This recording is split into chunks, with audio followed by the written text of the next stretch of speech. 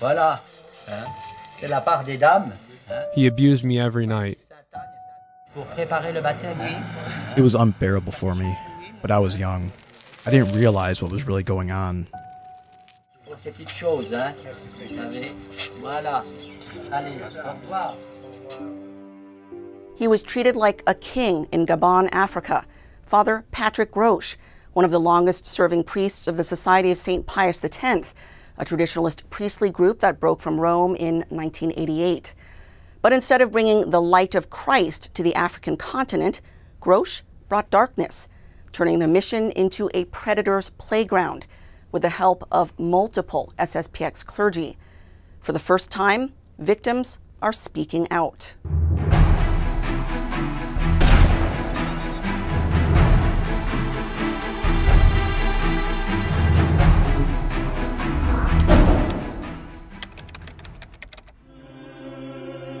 J'ai pu voir ces villages de païens devenir chrétiens et se transformer, non seulement, je dirais, spirituellement et surnaturellement, mais se transformer physiquement, socialement, économiquement, politiquement. In the 1930s, a young Father Marcel Lefebvre from France became a missionary priest in the small African country of Gabon, off the coast of the South Atlantic Ocean.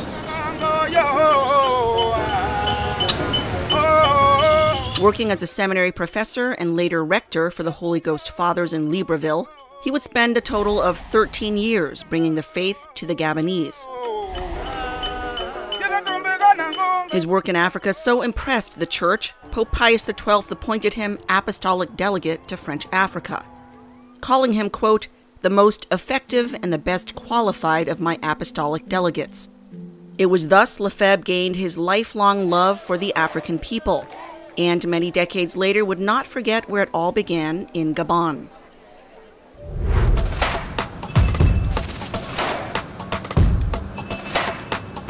In 1985, after 40 years away, he returned to Libreville, where he was warmly welcomed back by all those who had remembered him. By his side, Father Patrick Grosch, one of his earliest students, ordained for the SSPX in 1976. Grosch was the one chosen by Lefebvre to found the Society's Gabonese mission. On January 16, 1986, on the feast of St. Marcel I, Pope and Martyr, our small mission of St. Pius X was born in Libreville. Since then, the SSPX has branched out to 25 missions on the African continent, including in Nigeria, Ghana, Benin, Zimbabwe, Kenya, and others.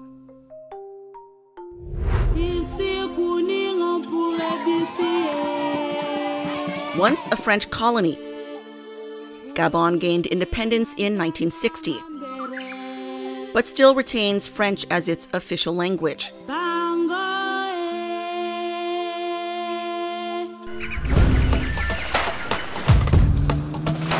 With a population of 2.5 million, 42% are Catholic. A slightly smaller percentage consist of other Christian denominations, with about 10% being Muslims. Libreville, its capital and largest city, contains about a third of the population. From 1986 to 2008, nearly a quarter of a century, Grosch reigned as superior of the Libreville mission.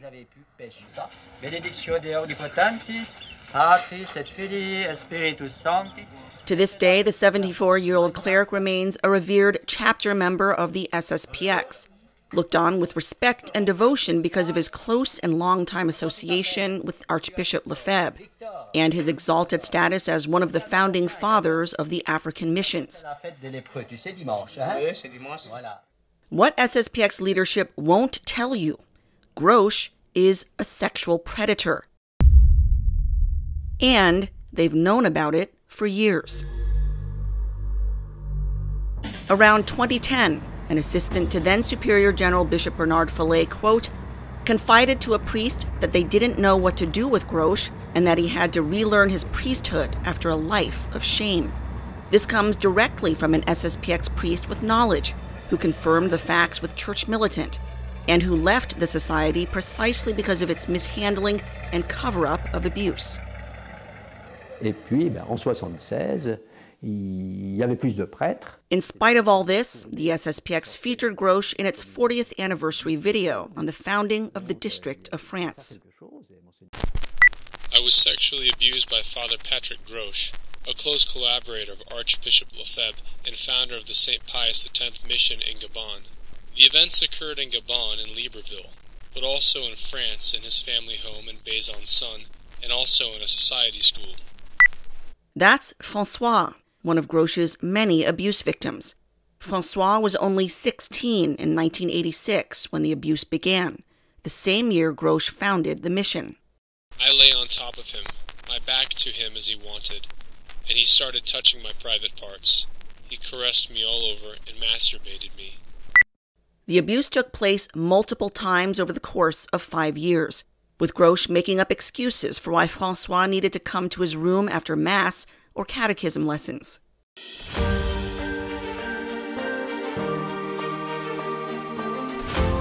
In Africa, a white priest was at that time considered an envoy of God. Our parents also respected him greatly because he was the superior of the mission of Libreville and very close to Archbishop Marcel Lefebvre. It is for these reasons that I could not react. Grosch had excellent relations with local authorities and was given special treatment, trading off the honored reputation of Archbishop Lefebvre. The government even issuing a special stamp with a photo of Lefebvre on the 10th anniversary of the SSPX mission.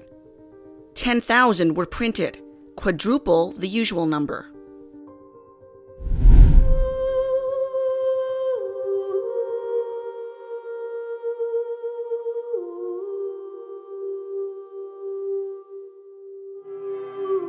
With the backing of the church and the government, Grosch was untouchable.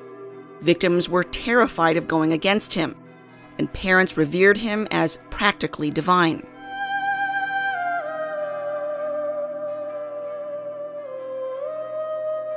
Grosch was successful in fundraising for the African mission, raking in donations he's accused of using on himself, building a spacious home in Libreville, renting luxury cars when he traveled, and living and eating well. Fellow clergy also say he adopted a colonialist mindset, looking down on locals and even making racist remarks about them.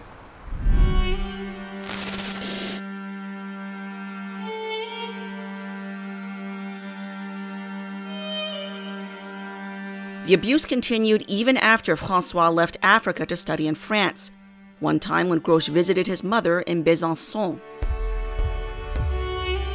During a 2-day visit, François was made to sleep in the same room as the priest. He abused me every night. He abused me every time he came back to visit us in France in the boys' boarding house, Star of the Morning Academy, in Aigleshart, France. He was the superior of the mission of St. Pius X, very authoritarian, very strict, the right arm of Archbishop Lefebvre. We were very afraid of him.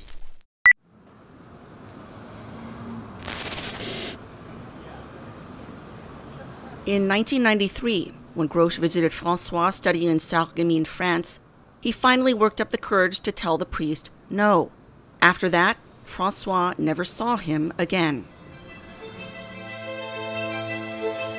Decades passed.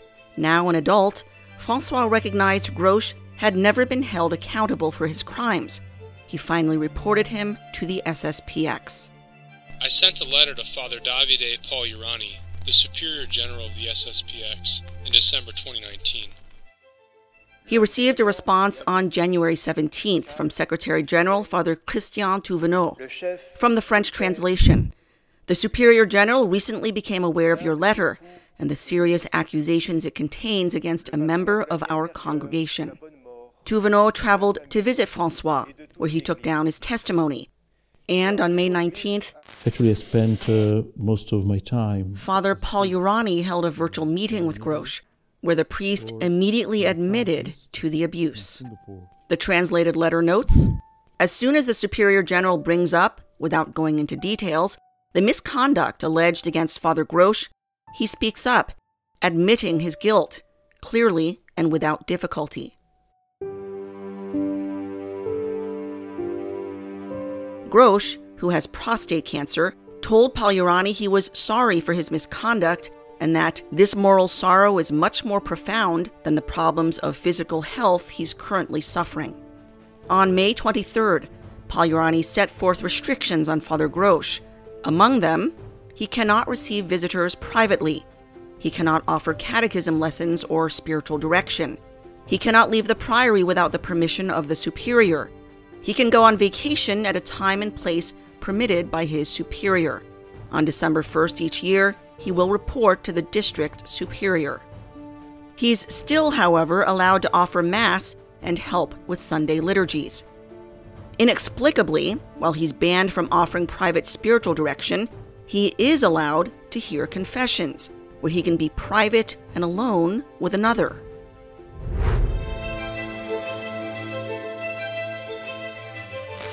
Pagliarani alerted the local prosecutor to the allegations, but the SSPX has never issued any public statements about Grosch, instead quietly transferring him to the SSPX house in Lourdes, France, the Maison Saint-Ignace, where he remains to this day, just minutes from the world-famous sanctuary, a place of pilgrimage for scores of families with children. François believes the SSPX only reported the case to the prosecutor because it was forced to, after Grosch freely admitted to the abuse. I am certain they would never have done so if the facts had not been corroborated. Because the statute of limitations had passed, the prosecutor was unable to charge Father Grosch for his crimes against children. François also doubts his movements are being strictly supervised. As Church Militant has extensively covered, the SSPX has a history of lax oversight and even lying about predator priests' restrictions.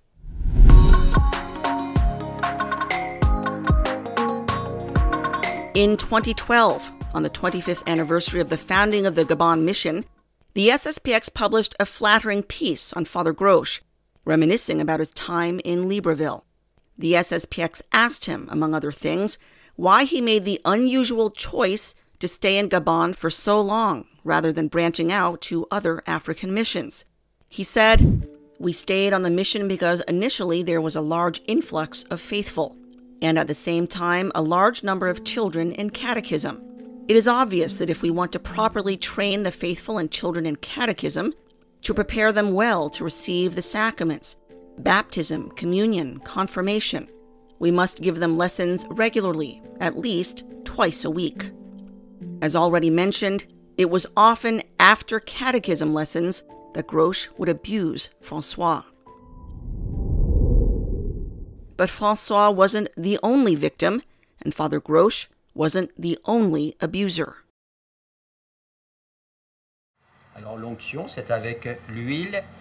I was a victim of Father Patrick Grosch and Father Damien Carlisle. Father Damien Carlisle was a fellow priest in Gabon from 1991 to 2000. Born in Sydney, Australia in 1965, he was ordained for the SSPX in 1991. He was sent immediately to Africa. It was Damien who started the sexual touching on me around 1992 or 1993. It started when we went to the beach, first very discreetly, giving me my towel and helping me to wipe myself. He took the opportunity to touch my private parts.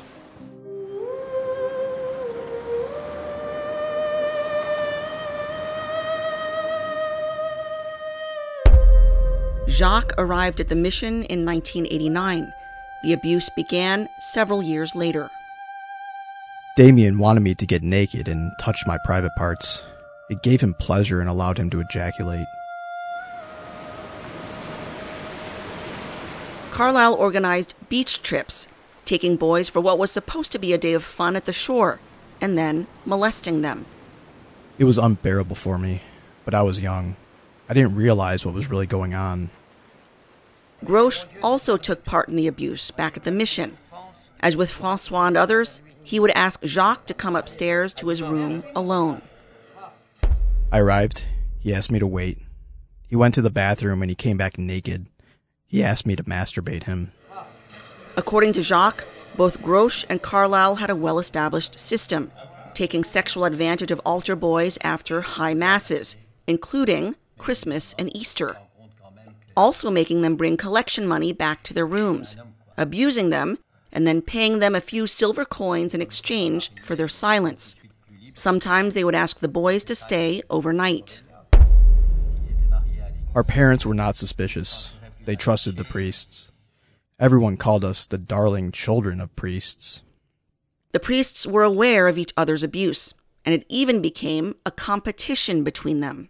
One day I heard Father Grosch say to Damien, "To each his darlings, to each his favorites."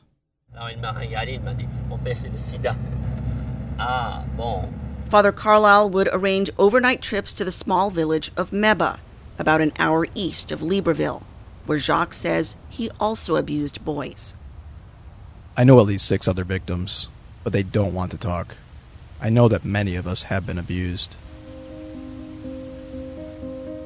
Grosch and Carlyle began to grow jealous of each other with the boys they abused, and eventually had a falling out.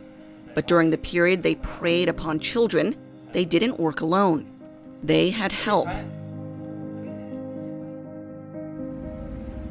Early on, the SSPX sent Fathers Karl Stalin and Loïc Duverger to become assistant priests in Gabon. All 3 clerics had bedrooms upstairs in the mission house. Not only did they assist Grosch in catechizing children, according to François, they were accomplices in his abuse. In the name of the Father, and of the Son, and of the Holy Ghost. Amen. I remember perfectly the first time when the priest who assisted Patrick Grosch asked me to join him upstairs in Grosch's bedroom. It was Father Karl Stalin. Stalin was in Gabon from 1986 to 1995, nearly 10 years. Today he serves as district superior in Eastern Europe, after a stint as district superior in Asia. In Gabon, he brought boys up to Grosch's bedroom, alone, and left them there, alone. Father Karl Stalin and Loïc Duverger asked the children to go to Grosch's room. Father Loïc Duverger also helped. In Gabon from 1986 to 1989, Duverger later served as district superior for Africa. He is brother to accused sexual predator Father Pierre Duverger, whom Church Militant has reported on extensively. He would ask the girls to call him Daddy, at times signing off by saying, "Daddy loves you." Father Pierre remains in active ministry, overseeing children at an SSPX academy near Orlando, Florida. His brother Loïc currently serves as assistant to the district superior in France. It was Stalin and Duverger who came to get me to go to Patrick Grosch's room. Both Stalin and Loïc offered testimony during the investigation into Grosch's abuse in 2020. Neither one admitted knowledge of the abuse, nor, of course, did they admit they facilitated the abuse. But it wasn't just Grosch, Carlyle, Stalin, or Duverger. Other clergy also allegedly preyed on Gabonese boys.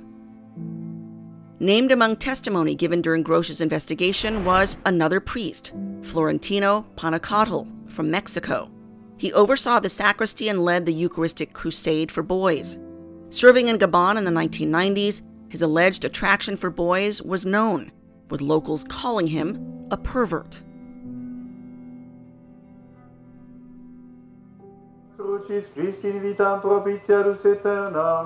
In 2000, 2 victims came forward to report Father Carlyle. The Superior General at the time, Bishop Bernard Fallet, did what he's known for doing, transferring the predator to a new assignment.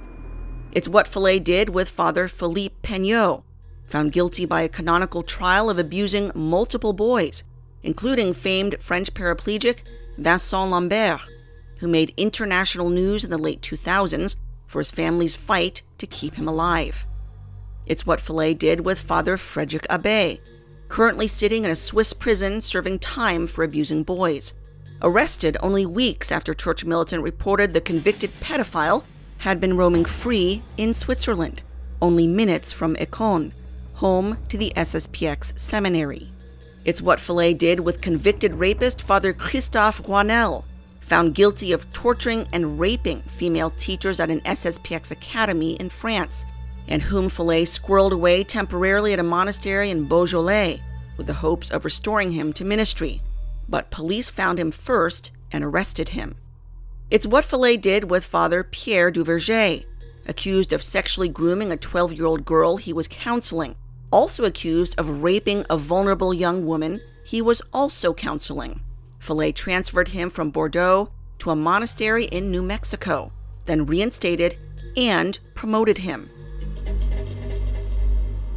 And it's what Follet did with Father Damien Carlisle, with tragic consequences.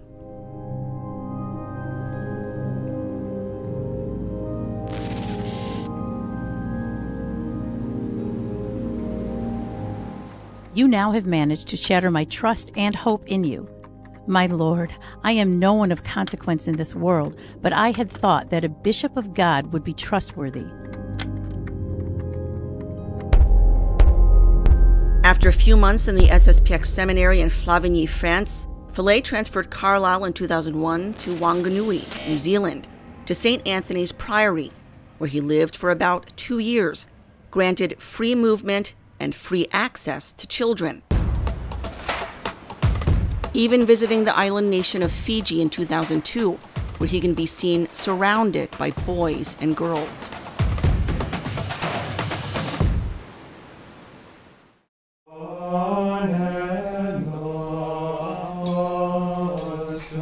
It was around 2001 that he began abusing Eric, an 11-year-old, along with Eric's young friend, Tom.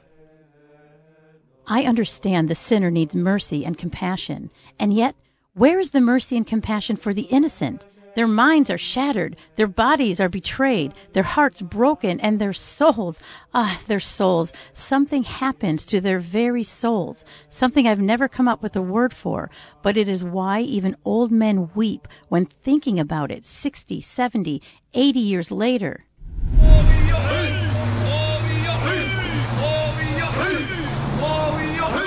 There were also claims Carlisle abused Maori boys, New Zealand's indigenous people, some who attended the SSPX chapel in Wanganui. Tom told his parents about the abuse, and they reported it to the SSPX. It's unclear what, if any, actions were taken by Bishop Follet at the time. It appears he waited several months before exiling Carlisle to St. Joseph House in Caussade, France in 2003, run by an SSPX affiliate, and which doubled as a dumping ground for problem priests. Carlisle stayed there until 2009. After the forced exile, Follet restored him to priestly ministry in Johannesburg, South Africa, where he was allowed to move freely until 2011, when Tom's mother informed Eric's mother, who had not known until then, about the abuse. Eric's mother then reported the abuse to an SSPX priest. And now you will come to the bishop? Around 2012, while on an Australasian visit for confirmations, Bishop Follet personally met with Eric's mother, admitting right away he believed Carlisle had abused her son. He never informed her of Carlisle's lengthy track record of abuse. Neither did he reveal he was the one who assigned Carlisle to New Zealand, placing her son and other boys directly in harm's way. For 15 years, our boys have suffered, and still the authorities are doing more for the sinner. Our boys will carry these damages all their lives. There is no escape. There is no way out. It is always there. In spite of Follet's promises he would never allow Carlisle back to New Zealand or Australia, even for funerals, in 2017, Eric's mother learned the predator had been back, not once, but twice, for 2 funerals, there on extended stays. Follet never even having the courtesy to inform the family. Follet has broken promises to victims' families before. When you met with Bishop Follet, yes, he also gave no indication at all that he knew of Father Abbe's past. allegations. At the contrary, the opposite. Totally the opposite. Totally the opposite. Follet willfully concealed evidence from the court and from the parents of sexual assault victims. And he said, "Oh, I can't because it's a secret. It's a secret, and only Rome can decide if I can give you the secret." And we say, and he said that, but at that time he already knew that Rome had decided that the FSPX should resolve these cases internally. So he knew that. So you're saying that? Are you saying he lied to you? Yes, of course he lied. Of course. He's a good liar. Once the mother of Father Carlisle's abuse victim in New Zealand realized Bishop Follet had lied to her, she wrote him a scathing letter. You obviously deem it paramount to communicate with a pedophile who abused our children with homosexual acts rather than communicate with our tormented children. Oh, how this smacks of the way the Vatican has treated the sexually abused for many, many, many decades. You, I see, have decided to duplicate their example and throw our boys on the junk pile. My lord, you have allowed great concessions and much for Father Carlisle. What have you done for our boys? Boys you told me you absolutely believe were sexually abused by that priest because there is too much evidence that it cannot be denied. Nothing. You have done nothing. You have learnt nothing. Adiutorium nostrum in nomine Domini. If you had learnt anything at all by now, it should have been that your abandonment of our boys isn't just another abuse. It is worse than the original abuse.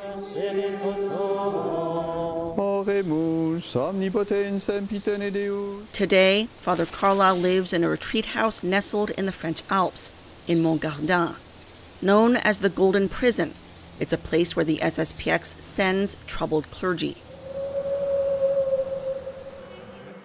In spite of his decades of abuse, the SSPX has never reported him to police.